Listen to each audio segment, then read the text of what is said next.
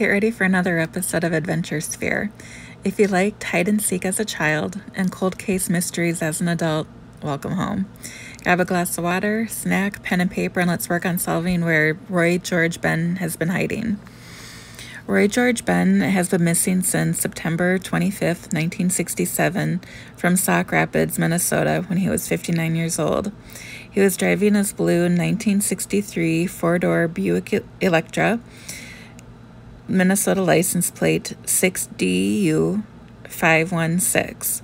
He had a large sum of money with him.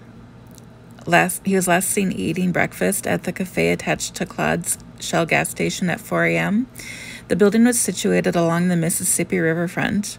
It has since been demolished and is now a paper mill. The governing agency is the Minnesota Bureau of Criminal Apprehension, area code 320-203-6163. If you like this episode, please take a moment to help missing people by subscribing to our channel.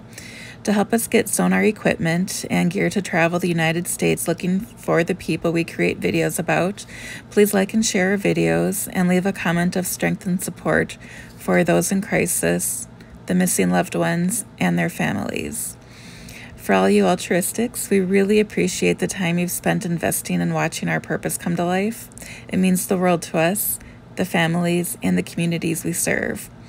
100% of the donations we receive stay in our organization to help bring closure to families and law enforcement free of charge.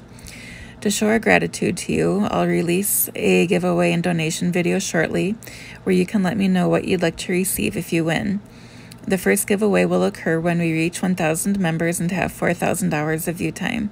So put on your thinking caps because it'll be uploaded before you know it. Thanks for watching. Stay safe. We love you.